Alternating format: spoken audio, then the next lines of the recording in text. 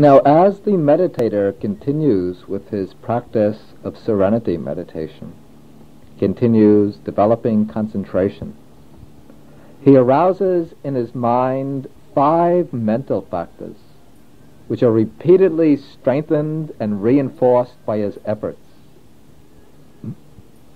These mental factors are called the 5 factors of absorption, the 5 jhana factors. They are initial application, sustained application, rapture, happiness, and one-pointedness. Initial application, vitakka, is the mental factor of applying the mind to the object. It is said to have the function of lifting the mind up and directing it to the object. It makes the mind strike again and again at the object. The second factor, sustained application, is the continuation of that. It's the factor of continued pressure on the object. This factor keeps the mind occupied with the object, examining it, applying the mind again and again to the object, keeping the mind anchored on the object. The difference between initial application and sustained application is illustrated in the text in this way. Initial application is like the striking of a bell. Sustained application is like the reverberation of the bell. Or initial application is like a bird striking its wings to go up into the air. Sustained application is like the bird continuing in flight. Initial application is gross. Sustained application is subtle. Initial application brings the mind to the object. Sustained application fixes the mind on the object. Then the third factor is rapture, or piti. This is pleasurable interest in the object. Interest which can range all the way from a momentary thrill of delight with the practice of meditation, all the way up to overwhelming ecstasy, where the body and mind are flooded with rapture, with ecstasy. Then the fourth factor of absorption is happiness or bliss, sukha. Happiness is the pleasant feeling that accompanies the practice. It's something that's somewhat different from rapture. Happiness is a feeling, whereas rapture is a full state of mind. And happiness begins as a new kind of pleasure, pleasure which is purer and more peaceful than sense pleasure. And then as it's developed, it rises up to the height of bliss, to very pure, tranquil bliss. Then the fifth jhana factor is one-pointedness of mind. That is concentration, the focusing of the mind on the object without distraction. Now these 5 jhana factors, as they are nurtured through the work of concentration, they counteract the 5 hindrances. The 5 jhana factors and the 5 hindrances are aligned with each other in a one-to-one relationship, so that each jhana factor opposes and shuts out one hindrance. Thus one-pointedness of mind counteracts sensual desire. Rapture overcomes ill will. Initial application shuts out dullness and drowsiness. Happiness or bliss overcomes restlessness and worry. And sustained application puts away doubt. So as these 5 factors emerge in the mind, they bring about a gradual purification of the mind from the hindrances. And when the 5 hindrances are fully suppressed, fully excluded, then the mind enters into a state called access concentration, upachara samadhi. The word upachara means suburb. So the mind in this state is now in the suburb or neighborhood of concentration. It's approaching the royal city of deep samadhi. The hindrances have been conquered, vanquished, but concentration is not yet fully matured. The texts compare access concentration to a baby or a child that's beginning to walk. He gets up, he walks a few steps, then he falls down again. But the meditator continues with his practice, continues to fix the mind on the object, striking at it again and again.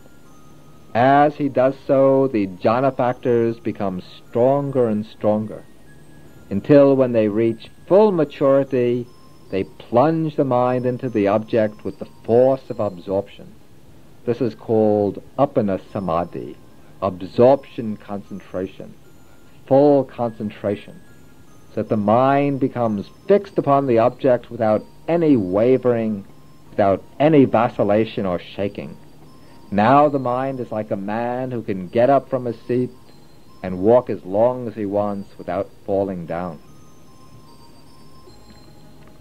The first level of full absorption is called the first jhana. The word jhana has no real adequate equivalent in English.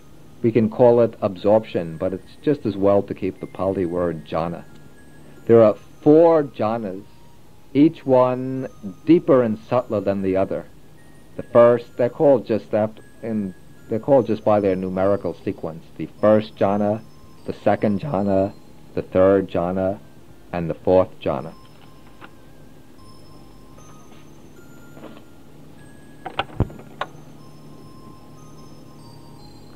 Each of the 4 jhanas is defined or constituted by a certain set of factors, which are the jhana factors.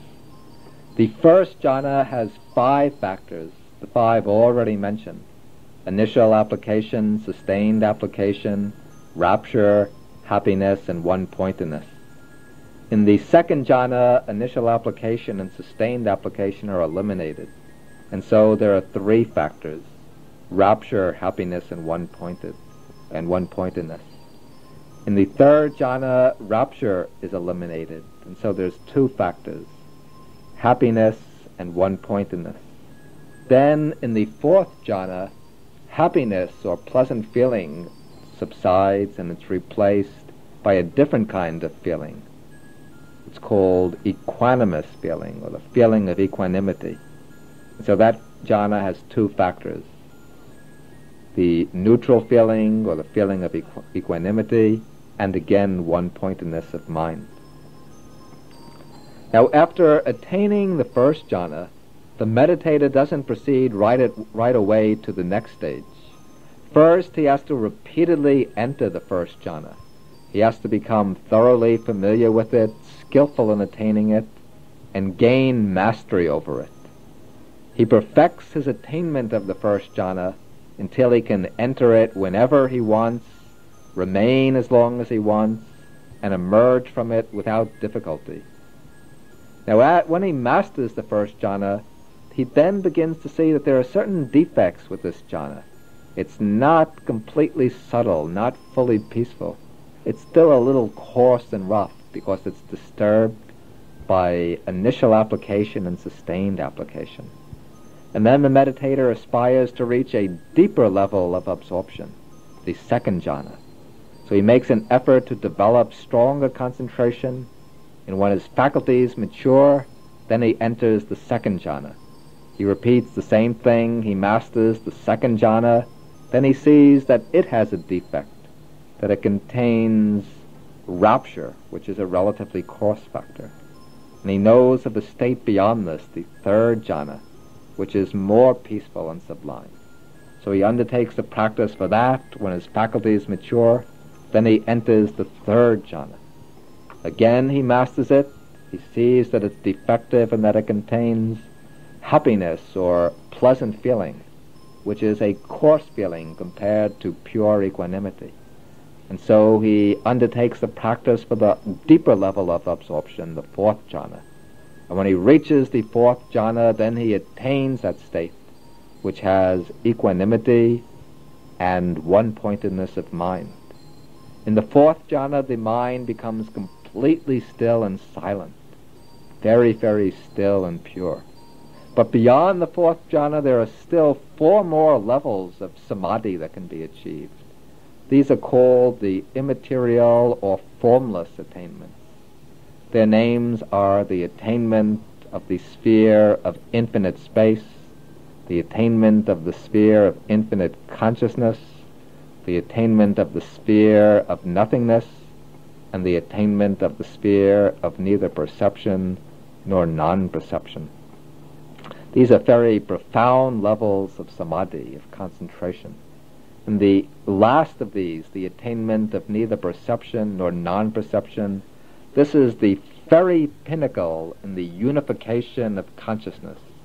At this point, the mind becomes so still, so concentrated, that it's impossible even to say whether perception is present or not. This is the peak in the development of concentration. Now, in all these states of samadhi, the 4 jhanas and the 4 formless attainments, the defilements are completely suppressed. However, the defilements are not eliminated. They're still present at the bottom of the mind in the form of latent tendencies. They're still lying dormant. And the reason that they're still lying dormant is because the fundamental root of all defilements is still present. This fundamental root is ignorance, the darkness of ignorance which covers over the true nature of phenomena. Therefore, in order to get free from the latent tendencies, one has to eliminate their support. One has to eliminate ignorance. And there is only one thing that can eliminate ignorance. Its direct opposite, panya or wisdom, the knowledge and vision of things as they really are. Therefore, after passing through the stages of jhana, the yogi has to emerge from absorption. But now that he's entered and passed through the jhanas, his mind has become very clear and pure, bright and luminous, very soft and malleable. So having emerged from jhana, his faculties are fit and proper for developing vipassana, for practicing insight meditation. That is the procedure for one following the vehicle of serenity, to develop deep samadhi first to any level, either access, concentration, or to one of the jhanas, then go on to develop vipassana. One who follows the vehicle of insight, or the dry insight method, goes directly into contemplating the factors of mind and body without developing deep samadhi.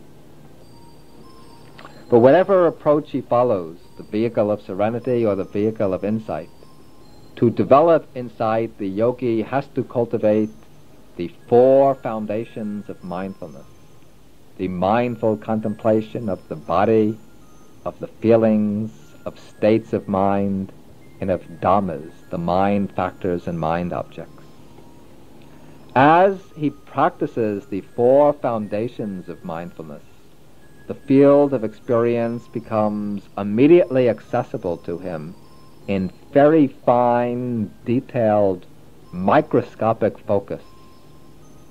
The aim of developing wisdom is to understand the actual nature of experience, to understand the nature of experience as it unfolds at the successive moments of experience. In the text, wisdom is defined as the knowledge which penetrates the true nature of dhammas, the true nature of phenomena. And it has the function of dispelling the darkness of ignorance, which covers up the true nature of things. The phenomena which have to be known and penetrated, these are the states that constitute our own experience.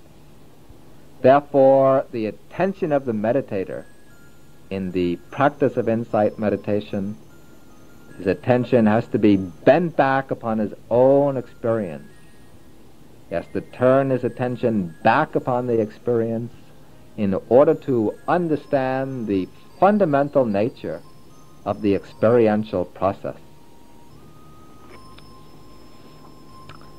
At the first level, the meditator has to see his experience in terms of its constituting elements.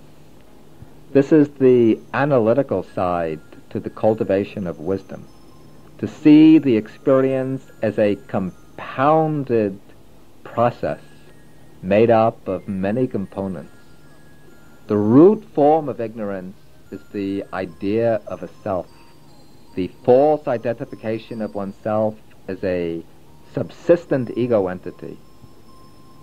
And what causes this illusion to arise is the tendency to grasp things as solid wholes, to see them as monolithic unities, rather than to see the complex nature of things, to see the interwoven, intertwining nature of things.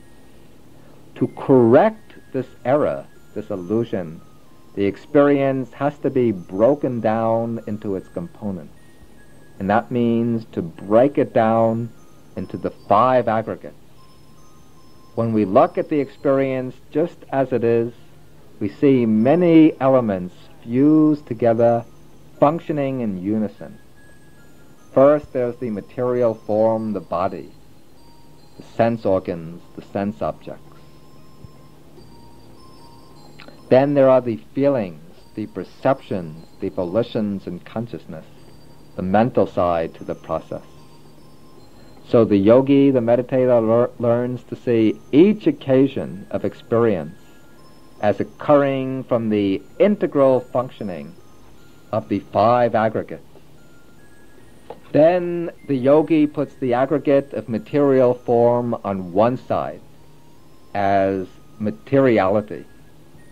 On the other side, he puts the 4 mental aggregates, which he classifies as mentality. And so he then sees the experience as occurring through the unified flow of these 2 streams of events, the stream of mental events, or the stream of material events, and the stream of mental events. And he sees them as constituted entirely by these 2 streams, without any self underlying them, without any permanent subject supporting and upholding them. Then he sees that these 2 streams of events are just conditionally arisen phenomena. They have no being in themselves, no power of independent existence, but they occur in dependence on specific conditions and cannot occur in the absence of those conditions. It is at the next stage that the practice of vipassana actually begins.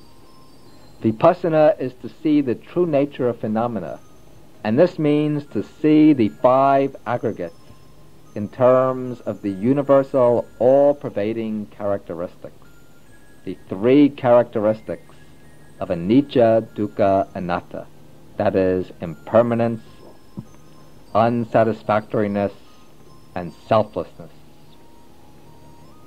And so the meditator investigates each of the aggregates in turn, learning to discover the 3 characteristics. He looks at the material form of the body. He sees that all bodily states are impermanent in the sense that they are subject to destruction. They arise, subsist momentarily, and pass away. He applies the same to the 4 mental aggregates. The feelings, perceptions, the mental formations and consciousness are all impermanent. They arise, break up, and pass away. Then all the 5 aggregates are dukkha, subject to unsatisfactoriness, in the sense that they can't provide any permanent basis for security. They are unreliable, subject to the afflictions of aging and death. And again, they're all selfless, without any ego, without any intrinsic core of substance, just momentary happenings, without any self at their base. So having examined his experience in terms of the 3 characteristics, To sharpen his insight, the meditator begins contemplating the rise and fall of these phenomena. He watches the material form of the body, the states of feeling, the perceptions, the mental formations in consciousness arise and fall away, arise and fall away. And as he contemplates the rise and fall, the three characteristics become clearer, more evident, more pronounced. Then, to deepen his insight, the yogi drops his attention to the arising phase and focuses exclusively on the last stage in the process, the stage of breaking up, of dissolution. When he does so, he sees that all the formations of existence are subject to destruction. They all break up and dissolve immediately after they arise. This insight into dissolution leads to the realization that no security can be found in conditioned existence. Nothing in the world can be relied on, nothing can be held to for protection and shelter. As he sees the insecurity of all the things in the world, then his insight into the unsatisfactory nature of existence matures. His mind begins to turn away from all the things in the world. Now there arises a strong desire for emancipation, and that desire leads to a deepening of the power of insight. The mind penetrates to deeper levels of understanding until it reaches a stage of profound equanimity, where the yogi looks upon all conditioned states as impermanent, suffering, and without a self, but he has no fear, no disgust, no sorrow. He has complete equanimity as he's watching the process. This stage marks the highest level in the development of insight. What lies beyond this is the stage of the supramundane paths and fruits. As the meditator goes on contemplating, when his mental faculties become fully mature, a sudden radical change takes place. Suddenly the meditator realizes that the supramundane path is about to arise.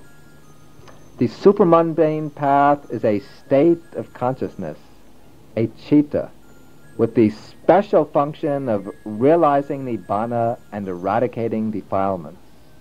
There are 4 supramundane paths, successive states of such consciousness.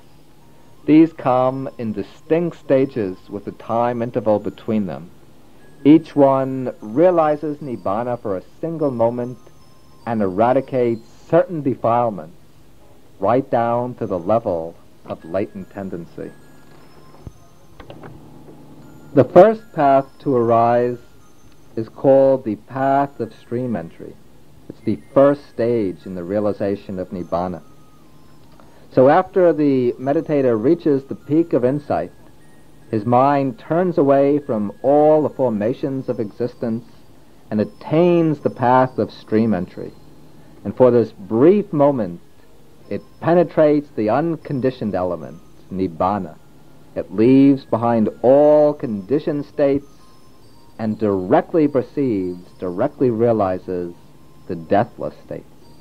The deathless state. And simultaneously with the realization of nibbana, 3 defilements get cut off right down to the level of the latent tendencies. The defilements that keep beings bound to samsara are called fetters, samyojana. They're called fetters because they keep beings chained to the wheel of birth and death. There are 10 such fetters which are eradicated in different stages by the 4 paths. The first path, the path of stream entry, eradicates the first 3 fetters. That is, the fetter of personality view, the view of a truly existing self which can be identified with the 5 aggregates. The second fetter is doubt, perplexity, and the third is clinging to rules and rituals. And as soon as the mind enters the path of stream entry and sees nibbana, these 3 fetters are all broken simultaneously at once. Now the moment of the path is immediately followed by a few moments of another type of consciousness, which also experiences Nibbana. This type of consciousness is called fruition. Each path has its corresponding fruition, coming immediately after itself, and the fruit has the same name as the path. Thus the first fruition is called the fruit of stream entry. It's a sequence of a few moments of consciousness which experience or enjoy the results of the path. They experience the bliss and peace of Nibbana right after the defilements have been eradicated by the path. We can understand the relation of the path and the fruit in this way. Suppose there's a man who's bound by chains. Suddenly he exerts all of his energy and he breaks the chains. The moment of breaking the chains, this is like the moment of the path when the fetters are eradicated. But as soon as he breaks the chains, he feels great relief, joy and happiness, a sense of freedom. This moment of happiness, or these moments of happiness, that is like the moments of fruition that follow the path. Now after passing through the path of stream entry, the yogi becomes a stream enterer. He becomes an Aryan, a noble person. He's risen up to a whole new level of being. He's entered the stream of the Dhamma. He's not yet fully liberated, but he's bound for full liberation. He's irreversible. He can never fall away from the goal of reaching full enlightenment and liberation. At the maximum, he will reach final Nibbana in 7 lives, which will be spent in the human world or in the heavenly worlds. He can no longer take rebirth in the 4 states of misery, in the hells among the animals, as an afflicted spirit, or as a titan. His spiritual progress will continue from life to life. And now we're going to cover all the levels of attainment. And so, after reaching the stage of stream entry, the yogi wants to progress further to reach the next stage of liberation. He again undertakes the cultivation of insight. He passes through the different levels of insight. When he reaches the highest point, when his faculties mature, he attains the second path, called the path of the once returner. Now this path does not actually eradicate any fetters completely, but it weakens 2 fetters, the fetter of sense desire and the fetter of ill will.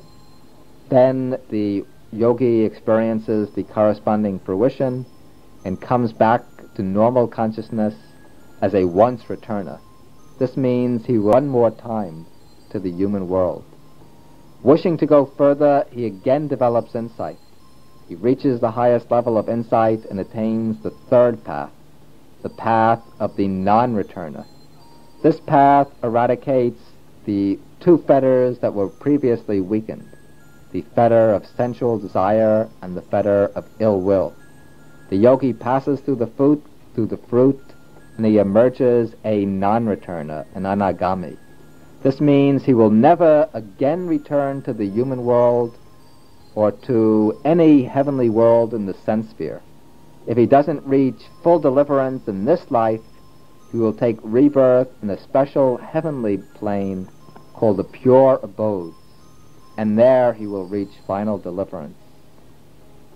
But now the yogi wants to reach the final goal in this life, and so he begins to develop insight. He goes up the ladder of insight realization, and at the peak he reaches the 4th path, the path of arhatship. With this path he eradicates the 5 remaining fetters. That is, the desire for existence in the realms of fine material form, and in the immaterial forms, that's the 6th and 7th fetters. He eradicates conceit, which here means not the coarse conceit of pride, but the subtle conceit of an existing I. Then he cuts off restlessness, the fundamental agitation present in every mind that's not fully enlightened. And at last he eradicates ignorance, the most basic fetter. Following the path, he experiences the fruit of arhatship, and then he emerges as an arhat. an accomplished one, someone who's completed his training and lives in the experience of Nibbana. As an arhat, he's no more tied to the round of becoming, but he abides in peace through the rest of his days, and with his passing away, he attains the final goal, the Nibbana element, without residue remaining. And that is the consummation, the end of the path. Now we will conclude this talk with some practical instructions on meditation. Probably the most fundamental method of meditation taught in the Buddhist tradition is anapanasati, the mindfulness of breathing. This method is often taught to beginners, but it can also lead to all of the higher stages of the path, both in serenity and insight. It can even lead up to full enlightenment. In fact, it was the mindfulness of breathing meditation that was used by the Buddha on the night of his enlightenment. We can begin our explanation by saying some words about the right sitting position. Throughout the Buddhist tradition, meditation is practiced generally in the cross-legged posture, sitting on the floor. And even though this might cause some pain and discomfort at the beginning, it's advisable for those who are physically capable of it to try to use this method. It will probably take some time to get accustomed to it, but it will be worth the effort since it will be most valuable in the long run. It gives a firmness and stability that's difficult to achieve when sitting in a chair. And to give some support to the body, to the bottom especially, it's good to use a cushion that's not too soft and about 3 or 4 inches high. If you don't have a cushion, then you can use a set of folded blankets. You might also put a soft rug or blanket underneath the knees to prevent the knees from getting pained during the course of sitting. And when sitting on the floor, it's not necessary to take the full lotus posture. In fact, this should be avoided except by those who are already able to sit in that position for long periods. It's better to learn to sit in a fairly comfortable position than to sit in excruciating pain from the start. So instead of the full lotus, you could sit in the half lotus position, that is, with one foot resting on the opposite thigh. Or else you could take the quarter lotus position, where you have one lower leg lying on top of the other. And if that's too difficult to manage, you can try the lion posture, where you have the 2 lower legs lying alongside each other on the ground. The legs do not cross at all. But if you can't manage with any of these positions, then you can sit on a straight back chair, sitting straight up with the feet on the ground. And whatever position is used, it's most important to hold the upper part of the body erect. The back should be straight, but without strain or tension. If the body is too slack, then drowsiness will come. But if it's too rigid, that will result in agitation and tension. Here, the best way is the middle way, erect yet relaxed, not too tight, not too loose. Then the head should be upright, veering neither to the left nor to the right, but the head can be tilted just a wee bit forward. The eyes can be closed or half closed, whichever feels most comfortable. The hands should be placed on the lap, the right hand on top of the left, the thumbs touching. The mouth should be closed, and all breathing should take place through the nose. Then once we can sit in the correct physical posture, we have to know how to deal with the mind. The untrained mind, the mind that's not disciplined in meditation, generally flits from thought to thought, very often without any control or reason, just roaming and wandering restlessly. To develop the mind for calm and insight, we have to learn to focus the mind, to train it to remain on its object. And the object we use in the meditation on breathing is the breath itself, the in and out movement of the breathing.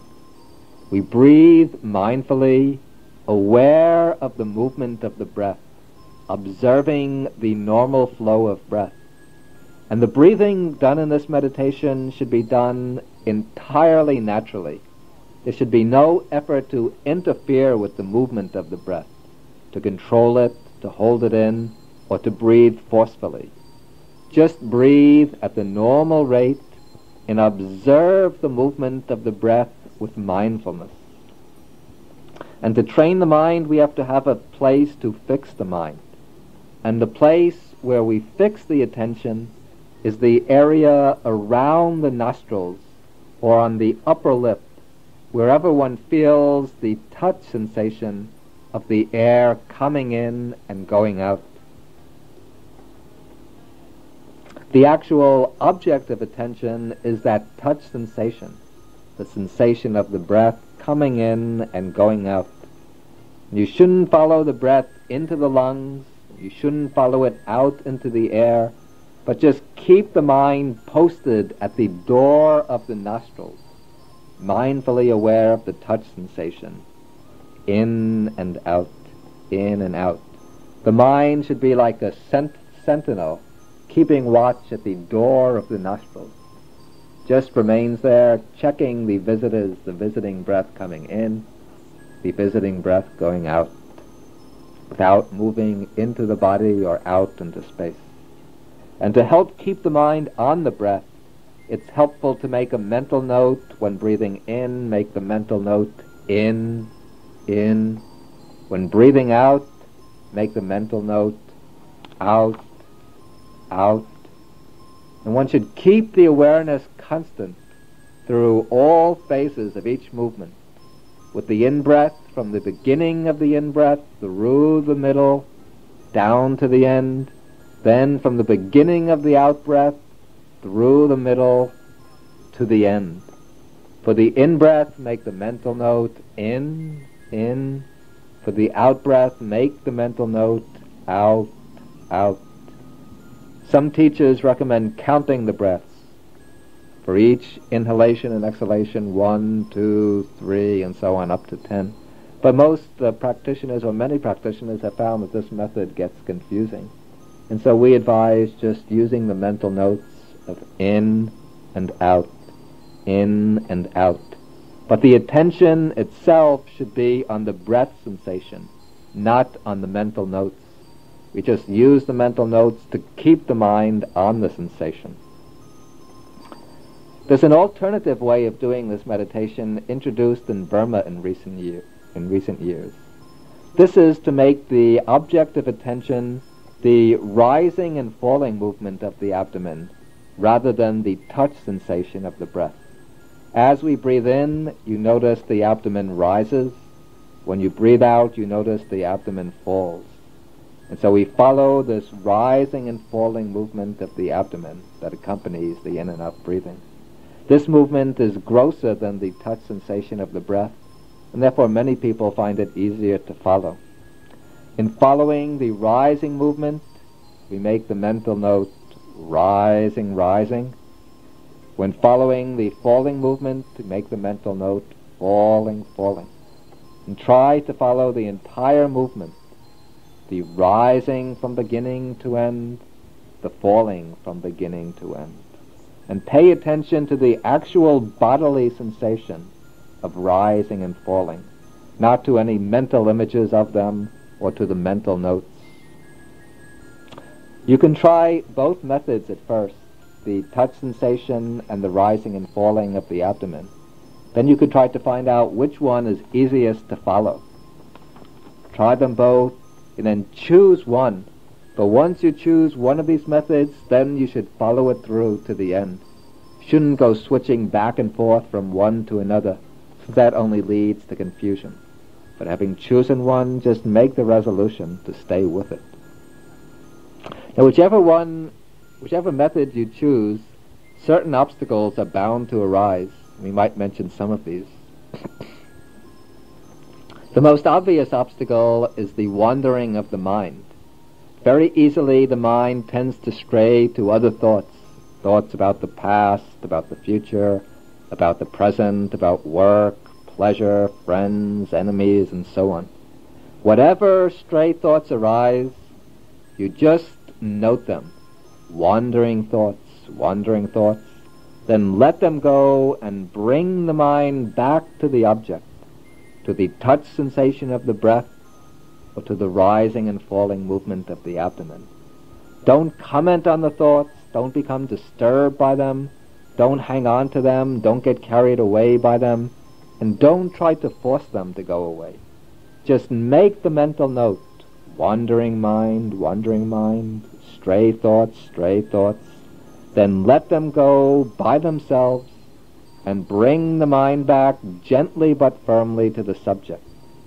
The same applies if you hear sounds from the outside, traffic, voices, and so on. Just don't become disturbed by the sounds or discouraged by them. Just make the mental note, hearing, then let go of the sounds and bring the mind back to the subject. Also, sometimes mental images will arise, pictorial images, memories, imaginations.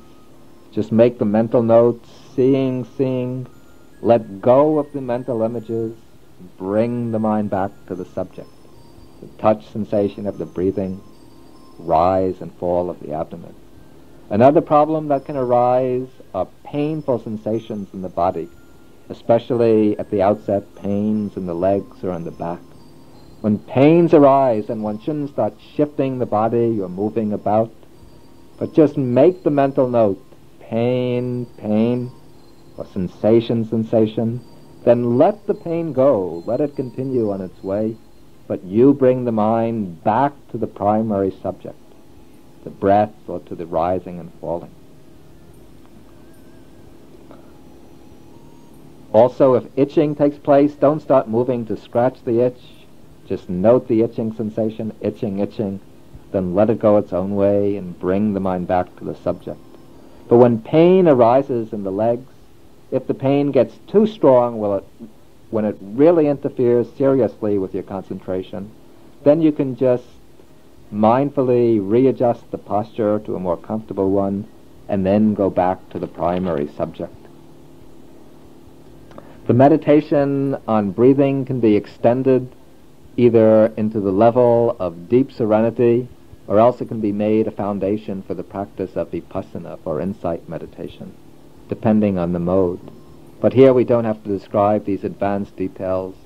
At the outset, it's just important to develop this fundamental mindfulness, observing the in and out movement of the breath, or the rising and falling of the abdomen.